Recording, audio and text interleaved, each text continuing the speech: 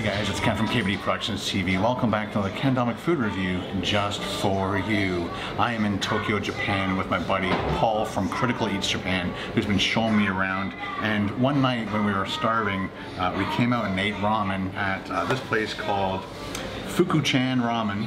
And I have this thing called Hakata Champon, and it is Nagasaki style ramen and pork broth, salted, creamy flavor, stir-fried pork, seafoods, vegetables, deep fried fish cake, green onion leek on top. And I had that, and I took a picture, put on my Instagram, and a whole bunch of you guys said, I hope we get a food review of that. And then we were thinking, oh my gosh, I can't believe we didn't videotape that. So I apologize we didn't videotape the first time around, but now I'm videotaping it because if you come to this area of Japan, try this place. Again, Fuku-chan. Fuku-chan. I just want to make sure I said it right, guys. Try this, and it was amazing. So one of the things I put on it was sesame seeds, and this is like a grinder. It's not like a shaker where it just comes out. It actually grinds it, and it's not the easiest thing in the world to do. There we go. That was the only thing. And once again, we're eating inside a restaurant, so there will be noises and other things going on. So bear with me. Oh, it smells good. As soon as they get crushed up, sesame seed. So what kind of beer did we get again? Or is that's the actual name? Yeah, that's the Kirin beer. And so we had a couple of those too. Paul ordered these. And what are they? That's gyoza. Gyoza? Gyoza. So there's deep fried, or they're dumplings. Pan fried, yeah, dumplings, yeah. Hot stickers is another word. Okay. I'm just gonna bring this a little bit closer so you guys can scratch it, sniff it. This is definitely going to be all mine, guys. So, yes, I've had it before. This is my second time. Oh, I should have chopsticks and the thing, right? Thanks, bud. So, you got your spoon for your broth. You got your chopsticks for everything else. Let's get in there and get a piece of this fish. I'm sure that's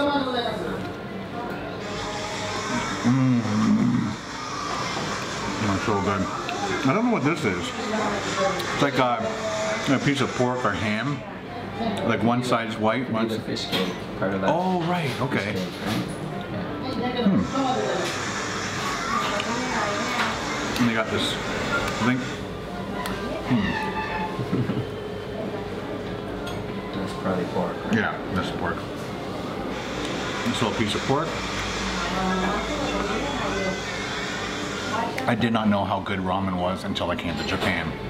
I've had ramen before, not like this. I've never gone to like a ramen shop in Toronto, but I'm gonna try and visit a couple more next time I'm in Toronto.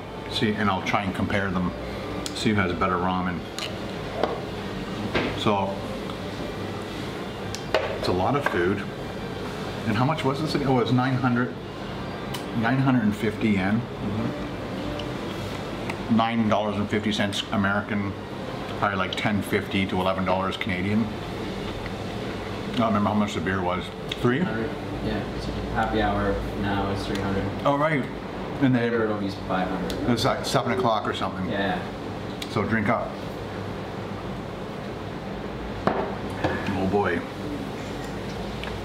I really wish you guys could share. I could share this with you guys, because it is, like I said, super creamy, savory.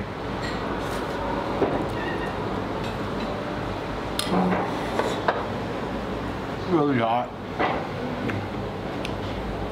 Oops. Oh, sure. Thank you.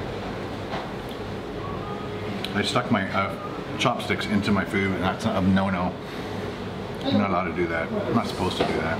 So Paul offered me up one of his dumplings. Gyoza.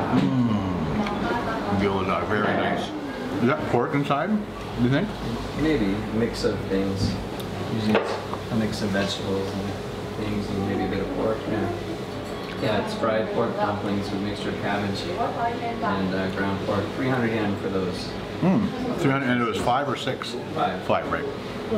So earlier on today, the reason Paul's not eating a meal is earlier on today he went to Carl's Jr. Yes. And what street was that? I don't know the street, but that was Akihabara. That area is Akihabara. Okay.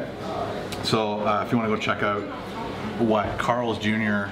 is like in Tokyo, Japan, go over to Paul's channel, check it out. I was his camera operator. You can judge me all you want. Well, look at this, and this broth is amazing. There's one thing I keep forgetting to tell you, Ken. Oh, I'm sorry. You did it again. I apologize. Every time you start a meal in Japan, usually we say "tadakimasu." Itadakimasu. So how do you say the first? Itadakimasu. Close? Dakimasu. Dakimasu. Close enough. Close I tried. Enough. I will have to write it down. I apologize. Yeah. Phonetically, we keep forgetting. Yeah. I never do it either, so. These noodles, look how yellow they are. It's like that. I guess they're like an egg noodle. That's how they get them so yellow, or is it yellow because of the broth?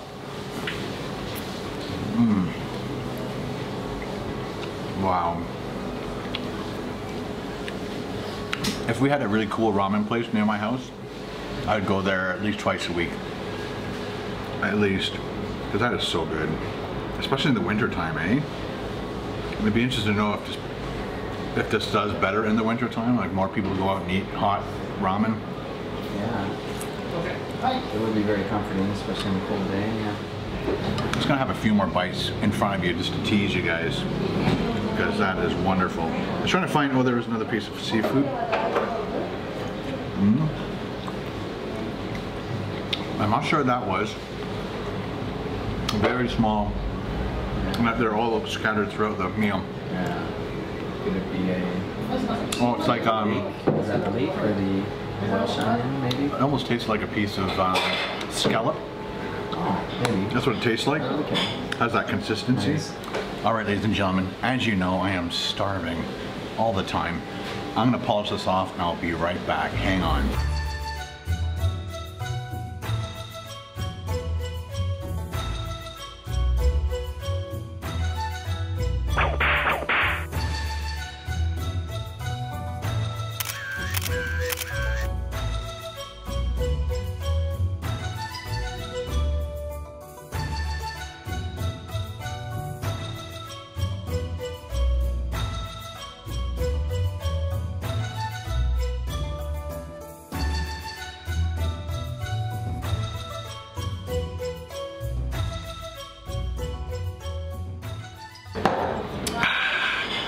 Wow, ladies and gentlemen, I haven't tried any other ramens at this place, but that is a go out and get it now plus.